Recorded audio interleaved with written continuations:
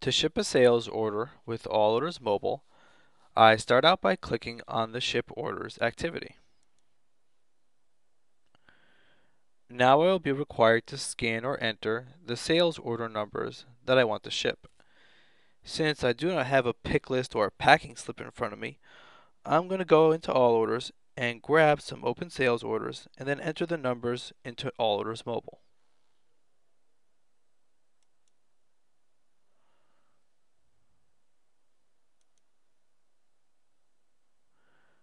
I can see 7058 and 7059 are both open and need to be shipped.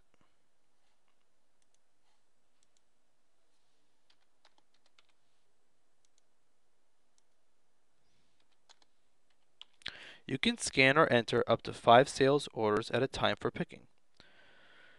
Once I am done adding my order numbers, I will click Go to download the order information from the server onto the device. The list of orders that have been downloaded will now be visible, along with the current customer for each order and the status of the order. I have not picked any items for it yet, so the status will be open.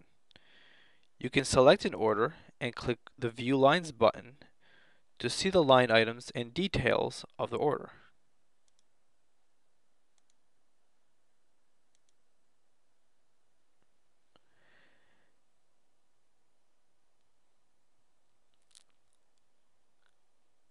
Click Start Picking to begin picking items for the order. This is the Pick Items screen. Here I can select the bin that I am currently picking from, select the item that I am currently picking, and change the order that is currently being picked. I can also see what's currently available in the location that I am shipping from, the total amount that is required across all the orders that have been downloaded. For example, this item is on both of the sales orders I've downloaded, with 10 on order 7058 and 5 required by 7059 for a total of 15. I can also see the total that's required just for the current order. Here I can see the total amount that has been picked across all the orders so far, and the total amount that has been picked for the current order.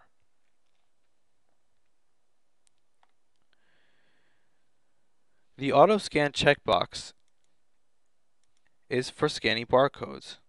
When it is checked and the barcodes are scanned, the quantity picked for the current item will be incremented by 1 each time it is scanned. I'm going to go ahead and uncheck it and enter the item that I want to pick and the quantity, and then I will click Pick to pick the item. If you have items that have lot or serial numbers, you'll be required to enter those as well. In addition, you can click on the Available button to see the lot and serial numbers that are available in the location you're currently shipping from. I can actually pick it on this screen as well.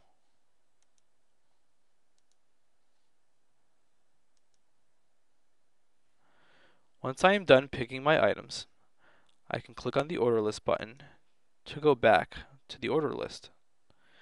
I can review what I have picked by going to the View Lines screen.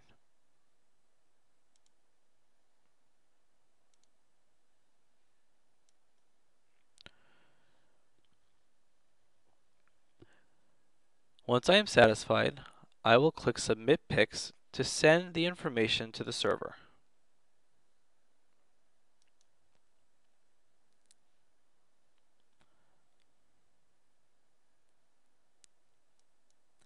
New shipping documents are created as appropriate.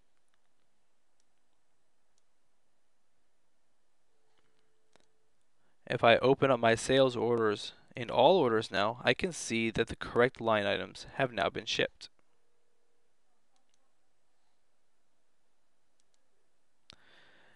And that is how you can ship your sales orders using All Orders Mobile.